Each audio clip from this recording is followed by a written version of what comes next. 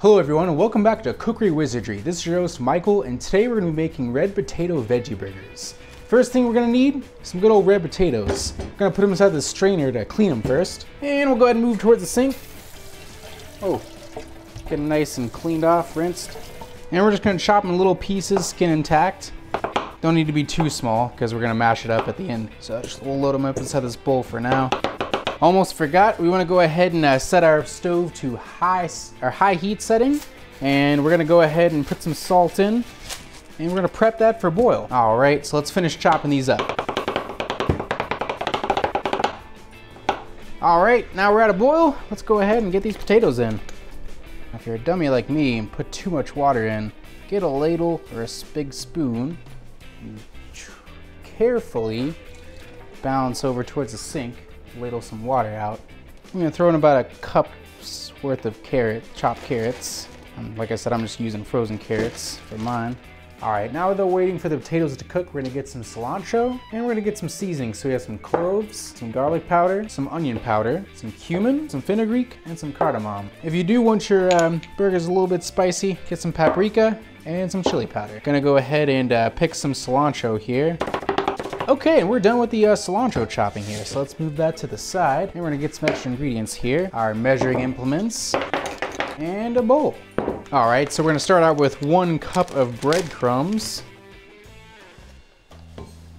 Get about a half teaspoon of cardamom, or about a teaspoon of fenugreek, half teaspoon of cumin, a couple teaspoons of onion powder.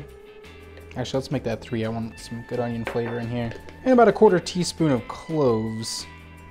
And of course, kind of good enough garlic here. I get about 2 teaspoons of that. Get a teaspoon of smoked paprika. And about a half teaspoon of our chipotle chili powder. And of course, just a fair bit of black pepper.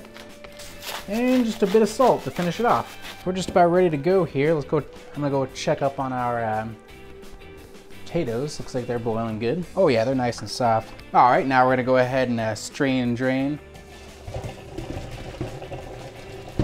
Try to get some extra moisture out. We'll put it back in our original bowl.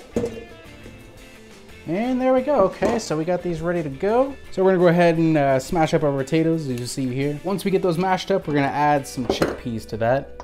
Just a can. Well drained, of course. In fact, I'm gonna do that and let that drain out while we're mashing these. Oh, and also forgot another crucial ingredient here. Good old half teaspoon of turmeric sauce, or not sauce, powder. Add that in there. Let's add in our chickpeas. Mash those up too. Okay, so we're gonna mix in our cilantro and go ahead and pour in our seasonings here. All right, so there we have it.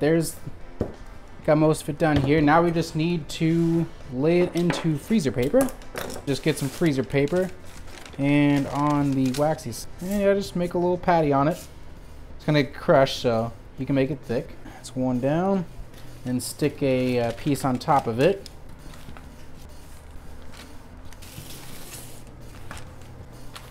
All right, now you wanna put them all inside of a gallon bag. I usually recommend storing about 9 max tops in these bags. All right, so now we want to go ahead and load these up in the freezer.